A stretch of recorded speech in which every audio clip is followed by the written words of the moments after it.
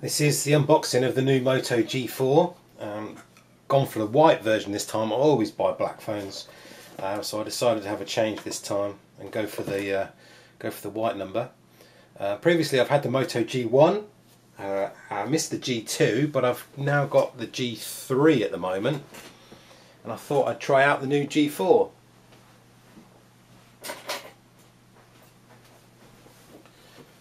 I've just bought this from John Lewis and picked it up at Waitrose.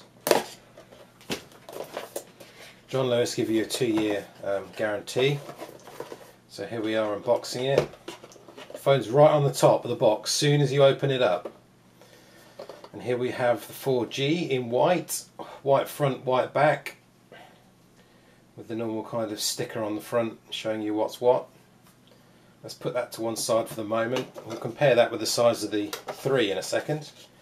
So is there anything on this card? No, it just basically tells you where to put your SIM, and your nano and your micro SIM and your micro SD card. There's just nothing in this piece of card at all. And we've got a charger, fixed charger, doesn't come out, it's not USB on the other end, unless it converts into USB. Let's have a quick look. Bit of a shame if it doesn't, because it's nice to have the USB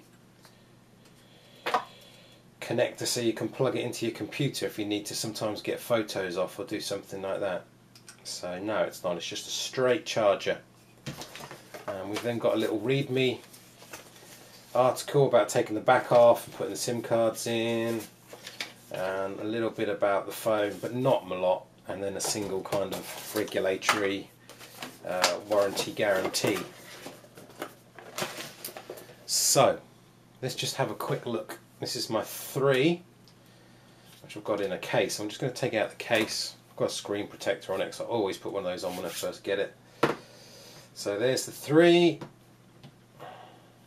and there's the 4. I mean, you can see from the thickness, the depth of the phone, that the 4 is definitely thinner than the 3. It's the 3 sitting quite proud, quite high up there. So what else do we know? Well, let's put them on top of each other, shall we? And just have a look at some sizes. So yeah, we've got a little bit wider, a little bit taller. Soon these things won't fit in your jeans pocket, really. But yeah, it's a little bit bigger screen. Obviously we're going from the 5 to the 5.5 inch, which is probably as big as you'd ever want, really. I don't think you want it much bigger. So just to show you the different sizes on here between the two. The height is a lot thinner on the new one. If you stack them sort of on top of each other and put them in there, put them like that, you can actually see how much kind of difference it is. Slightly taller and slightly wider as well.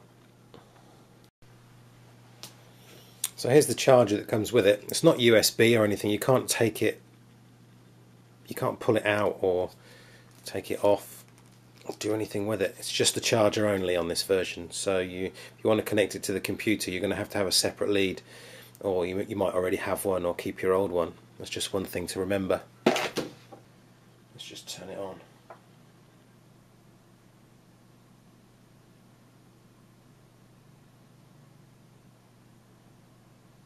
Same camera. I've not gone for the plus version, I've just gone for the standard version. I've got 8 cores on this, obviously 4G, 1080p now on the screen, and dual SIM cards. It says SIM ×2, so that's one great thing, you can put in 2 SIM cards now. Apparently not on all of them, so you've got to make sure yours can take 2 SIM cards if you want it to. This is the white one from John Lewis, so I can confirm that it does actually have 2 SIM cards. There should be a link in the description of the video if you want to click on that, which will take you straight to the John Lewis sales page for that Moto G4. I'm going to have to take this front cover off because it's difficult to see the screen with it on, to be honest.